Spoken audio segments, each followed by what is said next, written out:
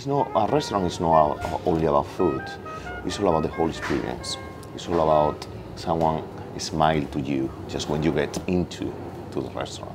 The most difficult thing that we have at the moment is staff. And training them is the most important thing. And you just have to give to them the most love that you can, you know?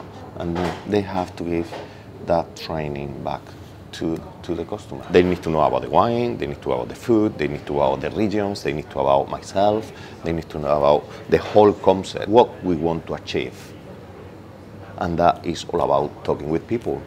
And if you give to them that confidence, they will go to the customer with confidence. I know about this wine, I know about this coffee. And one thing in this industry, you can see when the people force the smile.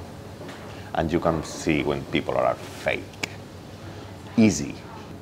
The smile comes with the confidence. That's it.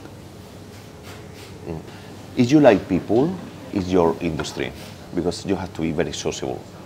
If you don't like people, go away.